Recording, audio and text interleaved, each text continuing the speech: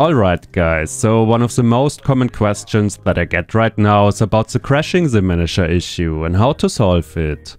The manager will basically crash the moment it tries to connect to your XIM, which makes it impossible to change or adjust your config settings. Now, the reason for why your XIM manager crashes is because the old database format doesn't support major config rearrangements. The old database will crash your manager when your XIM stores a config that has been removed in a more recent library update. The database will basically see a config that is not supposed to exist anymore. And that is for example the case with the Rainbow Six config profile for the updated aim mechanic. The most recent game library update completely removed this config from the database. So if you still have that config on your XIM and your XIM operates on the old database format, then you basically have a config that is not supposed to exist anymore. And that's why your XIM manager is crashing. Now, to solve the problem, you don't have to delete the config, you just have to update both your XIM firmware and XIM manager. That way your XIM will operate on the new database format, which has no problems with configs that aren't supposed to exist anymore. You can update to that database by going into the XIM forum. Scroll down to the Apex area and click on the small beta button next to the download section. There you can find the new XIM beta firmware as well as the new beta manager. Make sure to update both, it's not sufficient to only update one of the two. Now let's look at the new firmware version.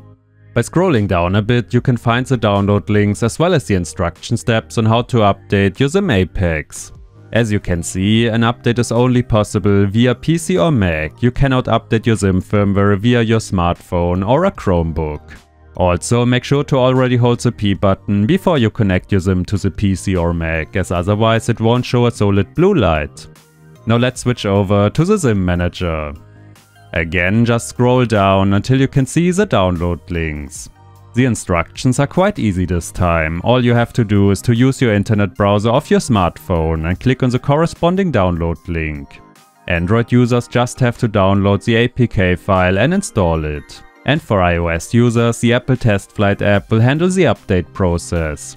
TestFlight is Apple's beta software application, so just click on the download link through Safari and the app will walk you through the whole update process.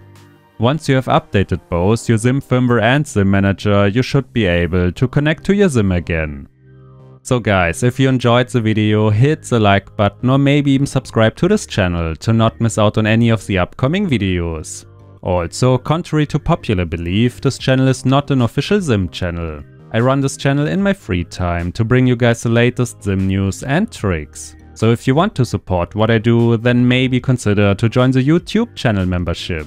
Channel members usually get around 1 to 4 weeks of early access to all new videos. Plus, we also have a nice little Discord to discuss XIM settings and other stuff. But that's about it for this video guys. Thanks for watching and I will maybe see you in the next one.